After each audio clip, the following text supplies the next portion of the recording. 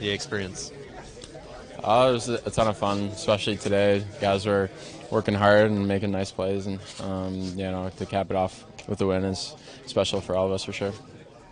So obviously perfect for you, winning yesterday, winning today also, going back home with a good mood, I'm guessing.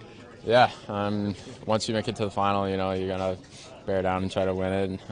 But yeah, it was a great effort by everyone, and yeah, it was a ton of fun being out there. Playing in Florida, were you having the feeling that Matthew and Barkov were really pushing to get that win? Yeah, we wanted to get a win for the home crowd fans. They did a good job of cheering on the Atlantic Division, so we just wanted to put on a good show for them. Any plan with what you're gonna do with the money? With the money, I don't know. Go, got to pay for part of my vacation after this, so just have fun. How was it to see Ovechkin and Crosby in the first game and doing their thing?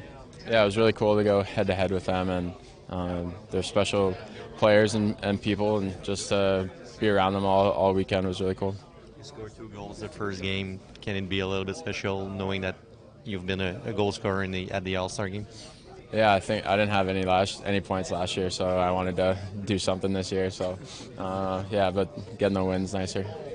What's the plan for the next couple of days? Just relaxing, just trying to soak up the sun down here, and head back to Montreal in a few days. I think that Larkin is finishing with 5 goals. Was he on fire also today? Oh yeah, he was buzzing all night, and yeah, his hard work paid off for sure.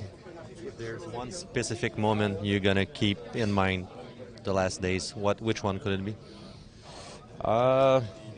Probably lining up against Sid and Ovi for a few of the face-offs, just looking across at them playing together. So you don't see that very much, and it was really cool to see. All-Star is going to be in Toronto next year, a little different environment.